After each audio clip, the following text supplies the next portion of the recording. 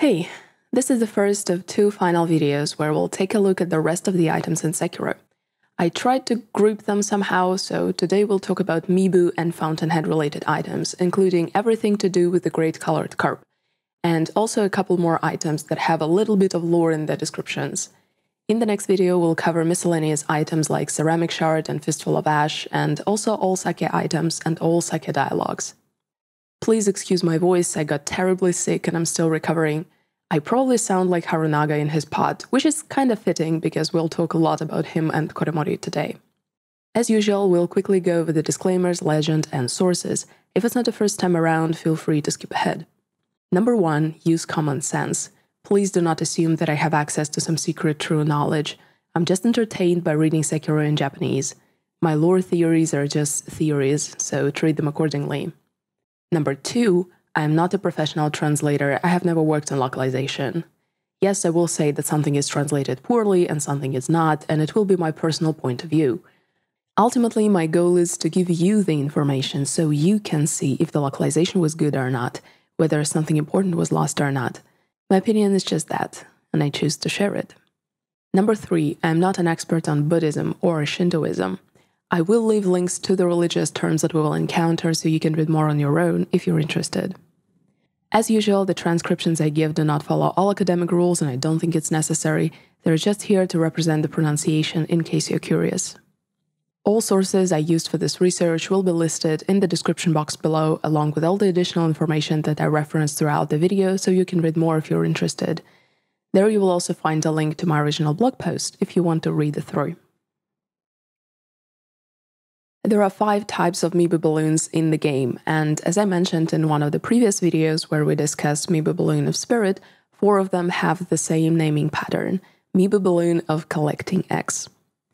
People are often confused by how Mibu Balloon part is written, why Mibu is written in katakana and not in kanji. There are even doubts whether or not Mibu in the balloon's name is the same Mibu as in the name of the village. Yes, it is the same. The descriptions of Mibu Balloons of wealth and possession say so. As to why it is written in katakana and not in kanji, there might be a few reasons to it. Might be a stylistic choice, katakana is often used for emphasis, but I personally think that it was done just for the sake of better parsing. It's just easier to read and understand it as it is written in the game than when it is written in kanji. Another reason, also very possible, is that Mibu is not the typical reading of these kanji, not at all. They are read suisei, aquatic life. And if it wasn't for katakana and the description of the Mibu Balloon of Wealth, we wouldn't really know how to read this in the context of Sekiro. Its original name is Zenyo-sen no Mibu Fusen, Mibu Balloon of Collecting Sen, or money. Interesting that each balloon has an alternative name in their description. This one is Mibu Balloon containing a prayer for inviting wealth. The part about these balloons hiding the water of the fountainhead inside is identical across all Mibu balloons. The second paragraph was localized accurately. Let's look at the last one. Mibu is aquatic life. It indicates things born from water. Worthy of worship is not quite accurate. The original says object of pilgrimage, and we'll read more about this pilgrimage later on in other items.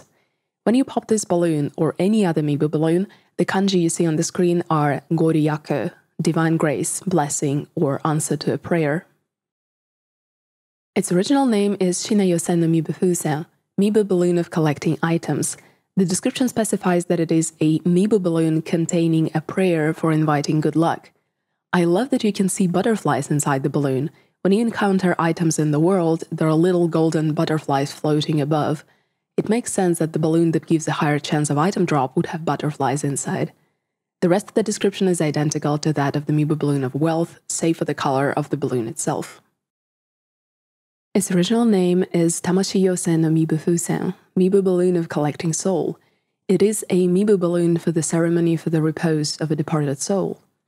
The next paragraph was localized accurately. It's very similar to all the other descriptions, only the color of the balloon and the effect itself are different. The last paragraph is unique and the localization did a great job translating it. Mibu Balloon of Soul is the original Mibu balloon, the oldest of them all. Chief Mibu priests pop them to quell or suppress souls. This is one of the ceremonial Mibu balloons. If you remember, Mibu Balloon of Collecting Katashiro is also a ceremonial one. People pop it when mourning someone. If you pursue Black Badger's personal quest, upon death he'll give you this unique Mibu balloon. Its original name is Mibu Balloon of Dragon Spring Pilgrimage. You might remember that you've heard about Dragon Spring Pilgrimage from somewhere. When Wolf goes back in time to Harada Estate, the dying Naijar shinobi tells him that it is currently the year of the Dragon Spring Pilgrimage. It is likely that this Mibu balloon also comes from that time. Mibu balloon that is made while praying that a child grows up healthy. This item is similar to the bundled Jesus statue in a sense that both these items are made by parents while praying for the health and safety of their children. While Jesus statues, I think, are made when the child is born, the pilgrimage balloon appears to be a special item that is crafted during the year of Dragon Spring Pilgrimage. Some balloons increase your chances of finding something, like balloons of possession and katashiro, while others increase the amount of stuff, like balloons of wealth and soul. This balloon, as the original says, increases both the amounts and chances of gaining resources. I think increased gains of all sorts covers it. Something is written on it in crude letters. It reads, "To Tenkichi, from Badger." Undoubtedly, this balloon was made by Badger, possibly 3 years ago when his son was still alive. When the boy passed away, Badger held on to this balloon, and after his death, it found its way to Wolf. When you use Dragon Spring Pilgrimage Balloon, the kanji you see are still Goryaku, Divine Grace, but they change color to show you that you have received blessings of all the other balloons. Let's talk about the items that have to do with the Great Colored Carp and generally with Fountainhead Palace. Treasure Carp scale is called exactly that, a scale of a treasure carp. So why are carps so important in Japan? Koi are colored varieties of the Yammer carp that were bred for ornamental purposes to inhabit water gardens and ponds. The oldest mention of a colored carp in Japan dates back to Nihon Shoki. Carps were bred in China more than 1,000 years ago for different color combinations. Koi are cold water omnivorous fish, and they are exceptionally hardy and can live up to 100 or 200 years. As we already discussed in one of the previous videos, because of the Chinese legend where a carp who jumps over the waterfall becomes a dragon, carps are considered symbols of perseverance and achieving success in the face of adversity. In Japan specifically, koi fish are also symbols of love and friendship, since the word koi carp sounds like koi love. Interesting that the Great Colored Carp, who is also a nushi, a god of the land, is apparently of a Showa variety, Showa Sanshoku, with his black body and red and white markings. Showa carps were developed in 1927, which is way too late for it to be present in Sengoku period. However, this type of koi fish is one of the most recognizable, along with kohaku and sanke, so probably that is why it was chosen. Back to the scales.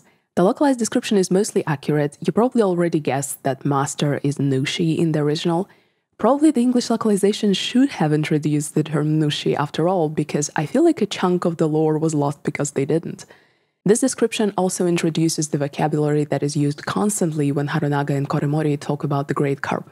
The words totobu, to value, to prize, and another related word, totoi, precious, valuable. When they talk about the great carp scales, or their future once they become carps, they constantly use these words that are also present in other descriptions concerning the carp. However, there are those who desire these scales. For those who value a certain god of the land, these scales are precious. If you wish to be rewarded, try collecting more of them. The last line points at the scales being a sort of special currency. Here we can yet again see the word totoi because the original name of this item is totoi esa, precious bait, or precious pet food. The localization is accurate. There isn't anything special about the text apart from master again being nushi, a god of the land. The original is more straightforward in saying that nushi loves to eat things with horns, and for some weird reason it seems important to me, but I can't see in what way. Do we know if the carp ate someone with horns? Does anything in Sekiro have horns that is relevant to the carp? I don't know, seems important, but I can't say why. When you spend enough scales and reach the palace, Harunaga will give you his truly precious bait for you to give it to the carp. Koremori says that Harunaga was banished from their clan and from the palace because he attempted to kill the carp. However, it doesn't seem that Harunaga abandoned his ambitions, even in exile. Its original name is Truly Precious Bait. The original says that if the bait has hair, it is even more precious. The localization skipped the most important line of this description. It is somewhat of an idiomatic phrase. They most likely lack the space to fit it, but honestly, I'd rather throw away any other line than this one. As far as I can tell, this phrase means that someone is not likely to survive a certain event. This bait is even more precious to the point that one might not survive it. The localized description doesn't really say that the carp would die if you feed this bait to him, but the original does. Pot Noble from the Harada estate wants to become a nushi. The next paragraph is indeed direct speech. Give this to the carp god of the divine realm, therefore I shall become carp. This is pretty different from the localized version. There is nothing about the scales in the original, but an instruction what you need to do with the bait and how it will affect Harunaga. I remember being really confused when doing this quest for the first time. I didn't really expect the great carp to die after feeding him this bait, and this direct speech part was also confusing to me. The way people use the word Senkyo in this game drives me nuts. I thought that there is a difference between the palace and the divine realm, that the divine realm is specifically the place where the dragon resides. However, some NPCs use these two words interchangeably, like Harunaga here. He says Nushi carp of the divine realm, but the carp lives in the palace, not in the divine realm. In the art book, Senkyo is specifically the place where the dragon dwells, and when Wolf arrives there, he says it, he's like, oh, this is the divine realm. This detail is kind of important because of Takeru and Tomoe. They couldn't reach the divine realm because they couldn't craft the aroma. Does it mean that the aroma is needed to get to the dragon, or do you need it to get to the palace too? If the former is the case, couldn't they still get to the palace? Drives me insane. One more bait. Its original name is exactly the same as Harunaga's, Makoto Totoi Asa, truly precious bait. The first two paragraphs are also identical, including the line about the bait being precious to the point one might not survive it, that the localization skipped here too. Pot Noble from the Fountainhead Palace indeed cares deeply about the carp nushi. Koremori's motivation always escaped me, to be honest. He obviously also wants to become the great carp, but while Harunaga is just obsessed with this idea of becoming a carp that never grows old, and his story is more or less clear, Koremori is another matter. He has managed to get to the other shore of the Fountainhead Pond and not be sniped by Shizu. He's perched all the way up there and is kind of just hanging out. He never expressed his motives, why he wants to become the Nushi carp. To never grow old. The description of his bait doesn't say that he wants to become a Nushi like the description of the Harunaga's bait does. It says that he really cares about the Nushi carp. Weird. The next paragraph with the direct speech also differs from Harunaga's in the sense that Koremori talks more respectfully about the carp. Not only does he use the respectful suffix sama, he also uses the respectful verb kenjou suru. Maybe he does really care about the carp in his weird, twisted way. When the deed is done and the great carp is washed away to the ape's watering hole, you can pluck the whisker from him. Its original name is Nushi no Shirohige, Nushi's white beard. Can also be whisker, but I think the more accurate term will be barbel, a whisker-like sensory organ near the mouth of some fish. I really wish the localization was more consistent and always localized totoi either as precious or as priceless. It would really reflect the original quite well. Otherwise, the description is quite accurate. Where the original says Nushi, the localization writes the great carp, better than master. The extra bit of information we can derive from the original is that Nushi in general are immortal but can be killed. Doesn't really go against anything we've learned so far. For Heart's Desire, the original uses Daigan, great ambition. The last paragraph is talking about the carp attendant and whoever you supported when giving the bait. Its original name is Carp's Red Eyeballs. The original specifies that this carp lived on the bottom of the Mibu village pond. Carps with only eyes that are red have failed or missed their opportunity to become a nushi. I think with only eyes that are red part implies that their scales should also be red to mimic the great carp.